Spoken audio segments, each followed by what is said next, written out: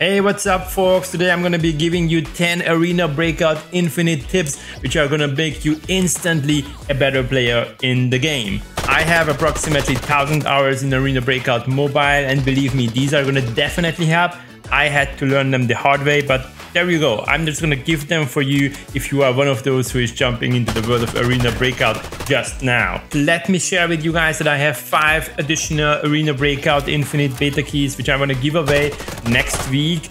Maybe you already have your key, but maybe you have friends, cats, dogs, whoever who wants to jump into the game. Please share if they are interested. You're gonna find details if you check my community post, or you can jump straight into my Discord. But now, 10 tips for Arena Breakout Infinite. Let's go. First of all, you wanna need to understand the maps, the player spawns, the bot spawns, the boss spawns, because without that, you're gonna be lost. You're gonna be just destroyed. You have to understand the maps, the hot zones, the nice spots, but most and foremost, the player spawns, okay? Second, you need to learn about the armor. Forget about everything that is not at least T3, but even T3 is just for like very beginning. T4, T5, understand what those are, how they are gonna protect you against what type of ammunition, and what is very important, you need to have a balance in your loadout. So it shouldn't happen that you have a T5 helmet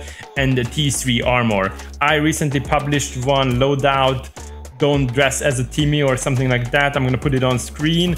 Watch that because it also applies to Arena Breakout Infinite. Third one, weapons. So we had the assumption that the guns are gonna be pretty much the same as we have in the mobile version, but they are just different. It's different to control them, the recoil is different. So what I recommend is to try each and every of the weapons, and then you just need to figure out what works for you. Maybe assault rifles, maybe SMGs, maybe shotguns, maybe snipers, maybe any of the other one-tap weapons. It's up to you. My personal preference at this point is the SVDS and the Mini 14 because they are like one tap and I don't need to mess with that terrible recoil. Fourth item, ammunition. Ammunition is key, guys. Even if they are super expensive, ammunition is gonna be the thing that kills the enemy players. It's not your armor, not your helmet, not your backpack, doesn't really matter, and not even your gun. Your gun matters, but the ammunition matters even more.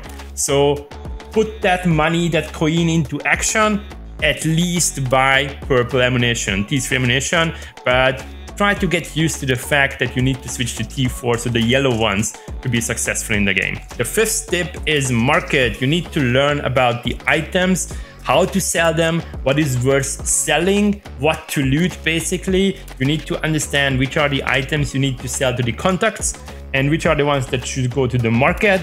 And then this is gonna help you like prioritizing your loot during the game. Talking about contacts, tip number 6 is always checking Deke Winson's stock. It's refreshing, and out of all of the contacts, he's the only one who is offering stuff that is actually worth buying. You don't even need to check the others, because if you're in the gunsmith and if there's something that can be picked up from a contact, then the game will automatically purchase that accessory from the contacts. Tip number 7 is PvP. Play the game slowly, okay? You are not invincible. You're gonna be rushing and you're gonna be destroyed. You're gonna die and die and die and die. Play it slow. Okay, it's not a shame if you are in the game until the timer is almost up, but it's gonna be more safe. You're gonna learn the game, you're gonna understand where the sounds are coming from, you're gonna be able to evaluate the danger around you. It's much better to start slowly, and then if you're gonna have confidence, then you can speed up and start rushing or being more pushy more and more.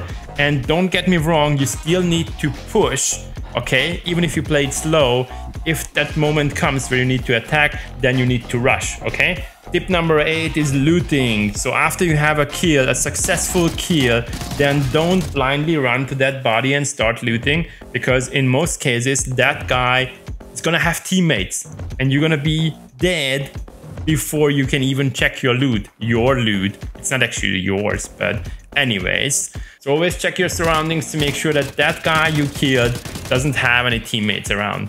Tip number 9 is keys. Even if you find them, don't use them in the normal mode, okay? Put them aside, put them into your storage or sell them. On the other hand, you should be starting to use keys if you are playing Lockdown or Forbidden Zone. The harder the game mode, the better the loot is gonna be. Learn about the keys because not all of them are equally valuable. On my channel, if you look around, you're gonna find a farm guide with keys. Then you can kind of see which are worth buying, at least for farm as a starter. And tip number 10 is to learn about the extracts, because some of the extractions have requirements and they change depending on the game mode. So be aware of those requirements, because it can happen that you run to one of the extracts and then surprise, surprise, you cannot get out of the map. This is it, guys. 10 quick tips on how to instantly get better in Arena Breakout Infinite. Shoot, loot, subscribe. Shady out. Bye.